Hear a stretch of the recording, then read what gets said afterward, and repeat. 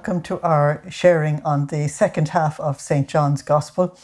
And we are now sharing on the priestly prayer of Christ from John 17. And I want to read some verses for you first. Father, the hour has come. Glorify your Son, so that your Son may glorify you. And through the power over all mankind that you have given to him, let him give eternal life to all those you have entrusted to him. So the power over all mankind, the particular active power that Jesus wants to be given through his sacrificial death, is that he would be allowed to give eternal life to all believers. And that would prove both his union with the Father, and it would prove all his enemies wrong, of course, that they are going to try and slap the term criminal onto him. And they're going to kill him and try and put the idea of criminal into people's minds. So the Holy Spirit is going to have to uncover all that, as we dealt with in chapter 16. So everything that Jesus promised in the first half of the Gospel, in terms of life and light and bread and living water, they can only be given after the resurrection. So it's a great act of power that Jesus is asking from the Father that they would do together, and that is literally recreate the human race in redemption. So the Father's glory is tied to that of the Son, because if the Son accomplishes this, it is going to reveal God as to who he is in his great I am reality to the world.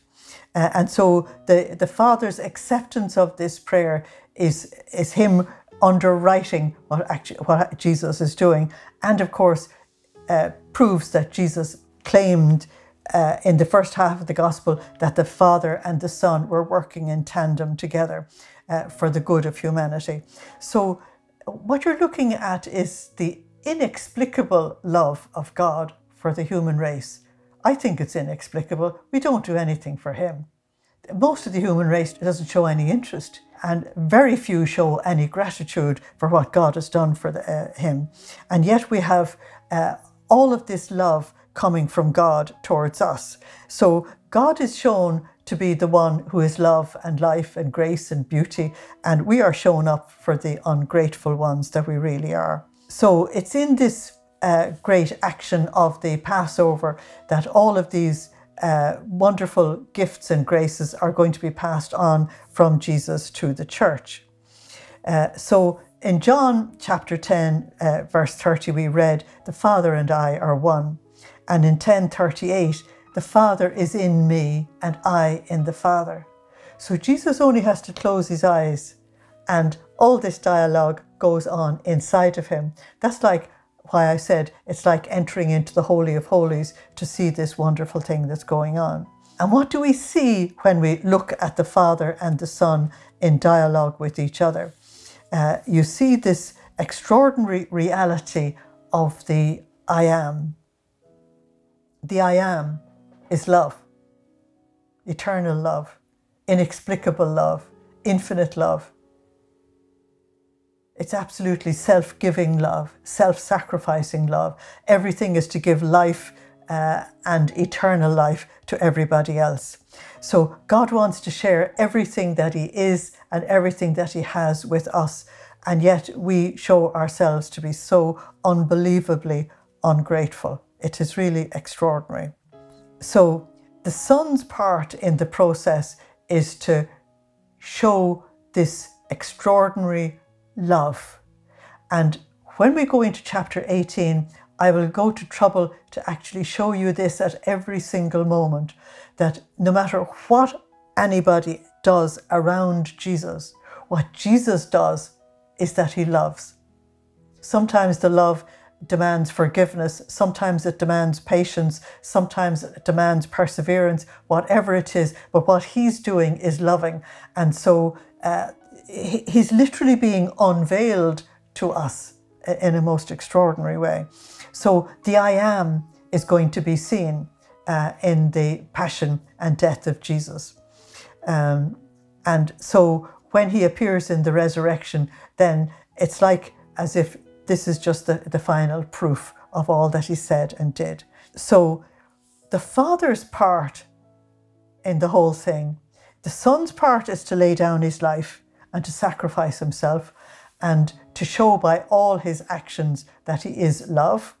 And the Father's part will be to justify the Son and therefore raise him from the dead. So you'll hear in the Acts of the Apostles, you killed him, but God raised him from the dead. So that was the Father's part in it. And so what we are looking at is not only a union of wills between the Father and the Son, but a union of action as well. So let's take verse 3. And eternal life, he's asked for eternal life for us. So what is it? Eternal life is this: to know you, the only true God, and Jesus Christ, whom you have sent. That's what eternal life is. Eternal life means indestructible life. It means a life that death cannot touch. So that even if the soul is separated from the body, that eternal life is there forever. So it's a quality of life. It's a type of life. And he says, eternal life is to know you, the only true God. We have to stop a little bit on that one. With his universal authority, Jesus wants to give a most precious gift to the human race, and that is of knowing God. Now, the verb to know in John's Gospel is used in a biblical sense. It has nothing to do with information. It's nothing to do with reading a holy book. It's nothing to do with doctrines or anything like that. It's an intimate, personal relationship with God that issues forth in the fruit of the Spirit: love, joy, peace, patience, kindness. We've said that before in the final discourse. So to know you, what he wants is that each one of us who are members of his body, that we are branches of the vine, each one of us will have the same relationship with God the Father as he has.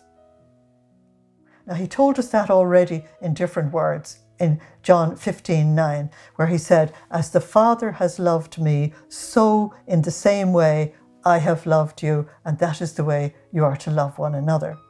Okay, so to know you, the only true God, and to know Christ whom you have sent. That is to have this intimate personal relationship with the Son that you have with the Father. And you will have this relationship in the Holy Spirit. And therefore, a true relationship with God is Trinitarian. It's never just one of the persons of the Trinity. The three persons operate as one. And so this is not head knowledge. This is the heart knowledge of lovers. And it is the heart knowledge that comes from opening yourself up to the other person. And this is where I've been talking to you about the necessity for all the members of the body of Christ to have a vibrant prayer life so that they do open up to know the heart of God. If each one of us knew the heart of God personally and intimately, then the world would change very, very quickly. It's because the world doesn't see us as other Christs that it continues in its sin and it continues in its unbelief. So Jesus is aware of the fact that if his beloved disciples, the members of his mystical body, if they ever reduce faith down to book knowledge, it's all over. Everyone that belongs to him must have this intimate, personal relationship with God. It's an absolute must. And as you're listening to me right now, if you don't have it, get on your knees and ask for it. It's not difficult. If the Lord knows you are sincere, he will open up to you and allow you, he'll give you the very special grace to open up to him. So if you haven't had this intimate personal relationship, make sure you don't go to bed tonight without it. It is absolutely essential to the church's survival. Because if the church ever reduces itself to mere book knowledge and having degrees and so on, then it is very easy for the world to infiltrate its thinking, and therefore for the world to destroy the church instead of the church transforming the world. And therefore what Jesus wants is not lecturers.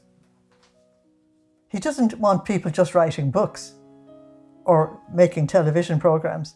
What he wants is witnesses. And a witness is somebody who actually has experienced something, and therefore what they are saying is alive to them. Okay? So this intimate knowledge was actually promised by the prophets. And I just want to read a little bit, not all, of what the prophet Jeremiah told us was going to happen at the time of Messiah. And you'll find this in Jeremiah 31, verses 31 to 34, but I'm not going to read it all. See, the days are coming, that's the time of Messiah, when I will make a new covenant, which is what Jesus is doing in this Passover. And in this new covenant, deep within them, I will implant my law. Now, this implanting of the law is actually, the law is God's word. This implanting is done in baptism and confirmed in the sacrament of confirmation.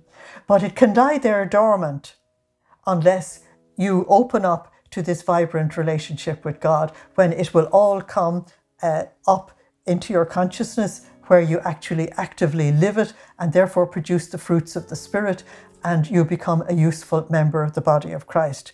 So deep within them, I will plant my law, writing it on their hearts. Then when they have this relationship with God, now these words are not in Jeremiah.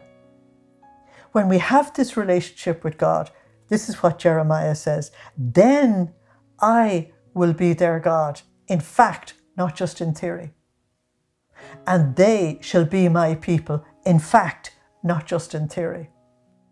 That's what the Lord wants. And this is what Jesus is praying for here in John 17. And then Jeremiah adds, there will be no further need for neighbour to try and teach neighbour. They'll all know me. The least no less than the greatest. Because anyone of any age who opens up to God, God will open up to them. It's actually that simple. Okay.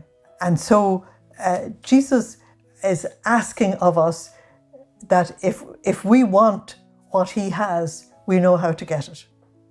So in verse 4, Jesus says, I have glorified you on the earth, and I have finished the work that you gave me to do. Now, I have glorified you. That means I have revealed you in my ministry. I have revealed you in the way I lived. I've revealed you in the way I responded to everything. I have revealed you in my teaching. I've revealed you in my miracles. I was revealing you all the time. Okay, so my work is done. Now it's for the members of the mystical body to continue it. Now, Father, it's time for you to reveal me, to glorify me, with that glory that I had with you before the world was, because the way the Father is going to reveal his Son in this mystery of the Passover is to raise him from the dead and raise him in the ascension back to his right hand where he came from. Now, at the very beginning of the gospel, we were told that's where Jesus came from. That was in the prologue. And now Jesus is asking for the completion of this journey. He descended, he needs to ascend again. So Jesus is indicating that he's ready to go back to the Father because his work is done. And so his anxiety is for all of his apostles in the immediate sense, and then all of his disciples after that. He will show in his passion and death, as I said before, by his responses as to who the I am really is. So in verse 5, he says, I have made your name known to the men you took from the world to give me. Now, the men you took from the world to give me are the 12 apostles. And then on a secondary level, it's the 72 disciples, and then everybody else who believes in him. But first of all, this 12. Now, it's not 12 yet, it's only 11 until Matthias joins them. But when John is writing the gospel, of course, Matthias has come and gone as well. So, I have made your name. Your name is the sacred name of God. And we need to understand that the sacred name of God is unpronounceable as far as the Jewish people are concerned. They usually refer, even to this day, they refer to God as Hashem. Ha is the, and Shem is name. Hashem, the name.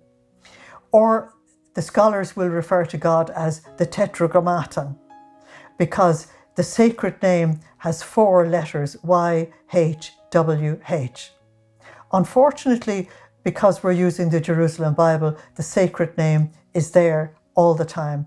I won't pronounce it because you shouldn't. What we should do is simply say the Lord, or in Hebrew, Adonai. Okay, that is the correct reverential way to speak about God. But when Jesus says, I have revealed your name, he's saying, I have revealed you. Because in the Bible, the name is the person. If I call you by your name, I'm not just calling a name, I'm calling a person. And so when Jesus revealed the name, he was revealing the person of God the Father. And it was very important when you realize that when Jesus came on earth, the Jewish religion had locked the presence of God in the innermost part of the temple, where nobody could go into the actual presence except the high priest once a year. So I always say that God was in a maximum security prison. There were 3 veils separating God from the people. And I like to explain the incarnation as God breaking out of his maximum security prison and saying, no, I want to be among the people. These are my people. I made them. I want to be among the people. But the extraordinary thing is that the Jewish leadership were scandalized by that. God should be kept in his little box. So we have to be very careful as Christians that we don't keep God in a little box called the tabernacle, that we allow Jesus to get out among his people and allow all of the people to come to know him personally, so that Jesus is walking our streets in us as living tabernacles, and that Jesus is living in our homes, hidden in the tabernacle of the family. That is what he wants. The book of Proverbs, chapter 8, verse 31 says that God desires to be with the children of men, and he wants to be with the children of men. He wants to be among us. So Jesus revealed all of this about God and much more, all of which is in the first half of the gospel. And he was able to do it for the people who had committed themselves to him, and the ones who had committed themselves the most understood the most. And we know that from the beginning, John was a contemplative and understood Jesus much more than the other apostles did. And Jesus says something very beautiful about the apostles and, of course, the 72 disciples and all the others who believe in him. He says, Father, they were yours, because God is the creator of the universe. Everything is his. And he said, Father, you gave them to me. And now I'm about to give them back to you. Now, this is very interesting if you just follow the logic of what I'm saying. God created all of us, the whole of humanity. But humanity has rebelled against God and, if you like, has dirtied its clothes with sin. And so Jesus, the Son, comes to the earth and cleans us up in redemption and washes us in his precious blood and purifies us so that the third person of the Blessed Trinity can come and reside in us. And he says, Father, now I can give them back to you. I've cleaned them up. It's really very interesting. The Father's gift to the Son, and only after redemption, the Son gifts us back to the Father again in this mutual giving. It is really a very wonderful thing. And so this mutual giving of the Father and the Son is also glorifying each one that is manifesting this extraordinary love that God is. God is love, divine love, eternal love, infinite love, inexplicable love. And what God wants is that love will reign on the earth. We've dealt with that in the final discourse. If love reigns on the earth, everything that God wants to happen will happen. If love doesn't reign on the earth, the whole thing will disintegrate again. And so Jesus is very, very concerned about his disciples. They must get it. They must understand. And so the disciples are like a bride that is being prepared for her wedding. And this comes up as a major topic in the book of Revelation as well, the wedding of the Lamb. But we'll deal with that in another episode. Now I would just like you to keep the memory of God being inexplicable, infinite, absolute, eternal love. And that when you and I come to him, it doesn't matter what condition we're in, we are meeting this ineffable, infinite love. And if we have any sense, we will throw ourselves into the arms of God and surrender. Thank you for listening. Shalom agus banach they live. Goodbye. God bless you.